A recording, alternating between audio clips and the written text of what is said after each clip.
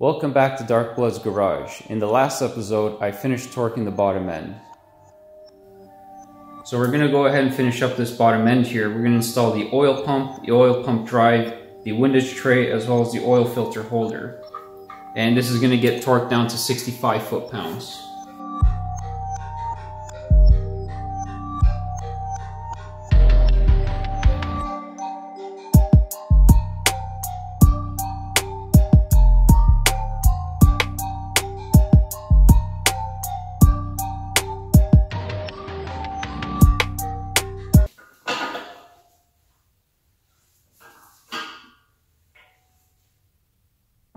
So one thing we're going to do here is we've got to time the camshaft with the crank itself. So right now the crank's dot is upward, and that basically means that our number one piston is at top dead center. So if our number one piston is at top dead center here, we have two options. We can either line up the bottom mark with the crank, or we can do the exact opposite. Now, I'd recommend doing the exact opposite if you know what you're doing. And the reason is, if we have a look at our intake and the exhaust lobes for the number one cylinder, they're currently at their lowest position. Our cylinder is at top dead center. This is cylinder number one, which means that this is currently at its compression stroke. If I continue to turn this camshaft clockwise, our exhaust valve begins to open up. And that's this lobe over here. If we do the opposite direction, you would get the intake opening up. So the goal of this is to have it at its lowest point.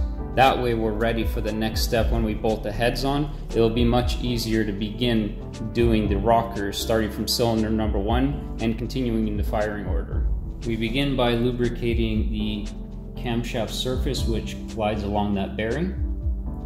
Try not to get any grease inside the threads because you got to get Loctite in there. Put a little bit of Loctite on these bolts, slide this on, and torque these down to spec, which is around 20 foot-pounds, or you can kind of do it by hand.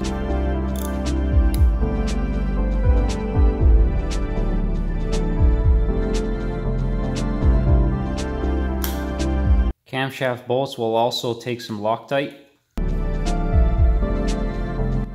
And then all these bolts get around 20 foot-pounds or hand tight if you got a good feel for them.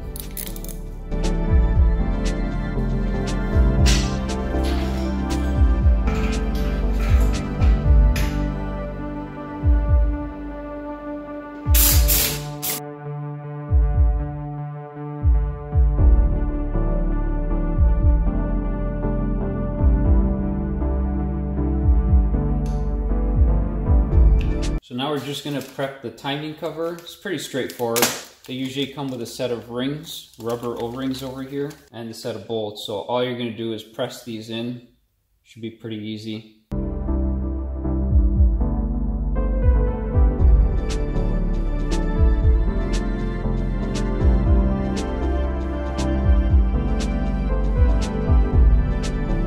Once again, a small dab of silicone right along the bottom where the rubber seal meets.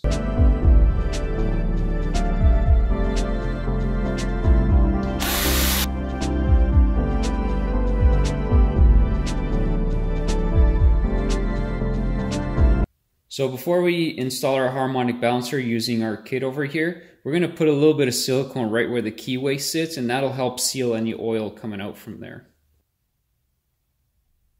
So the first things first is we got to stop the rotating assembly from turning over. As we crank the installer, it's going to want to press the harmonic balancer in and at the same time rotate the entire assembly. So we want to prevent that. So I'm just going to wedge it with any tool that I've got here. Make sure everything's clean and we should be good. And before we install it, we're going to lubricate the seal surface on the harmonic balancer just to lubricate it so we don't damage it during install.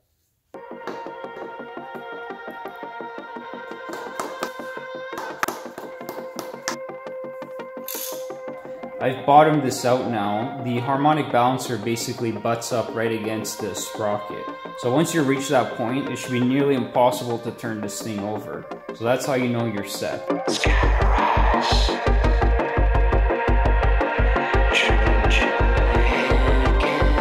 And it's always a good idea to put a nice big bead of silicone right around this area, because this is the area that's most known for leaking on timing covers.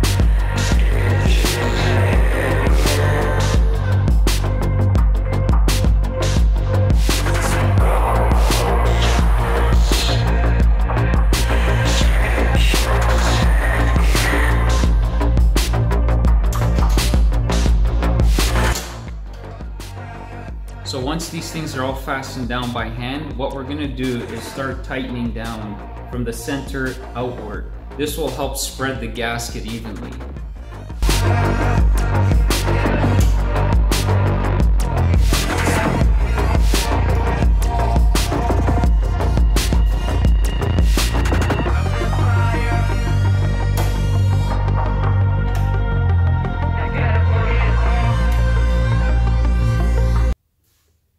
Next, we'll assemble the heads.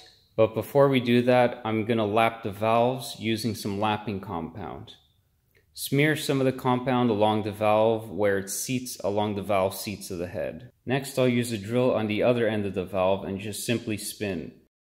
I'll apply some pressure on the valve up against the head while it's spinning, and I'll occasionally release the valve just to ensure that the compound is evenly dispersed. Now we just inspect the valve seat, and what you're looking for is an even, clean strip around the valve.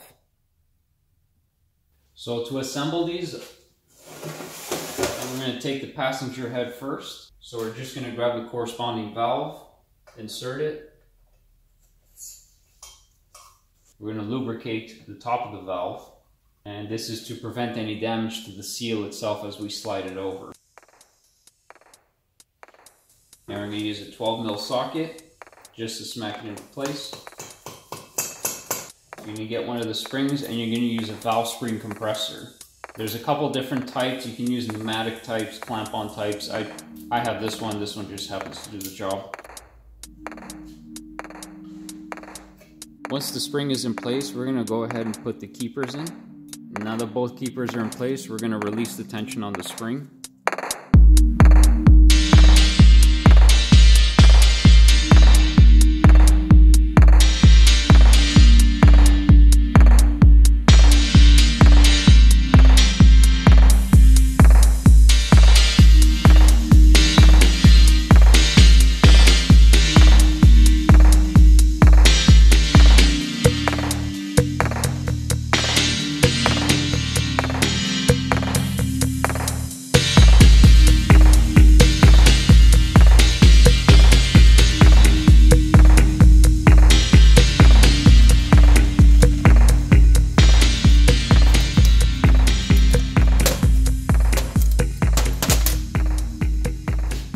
And that about does it for the bottom end. In the next and final episode of this series, we'll finish installing the heads, paint the engine, and get everything ready to get shipped out.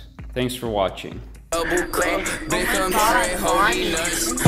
don't want friends, I want Audis. Smoking on booth and it's my weed. I check the bitch like I'm Mari. Sorry bitch, I don't say sorry.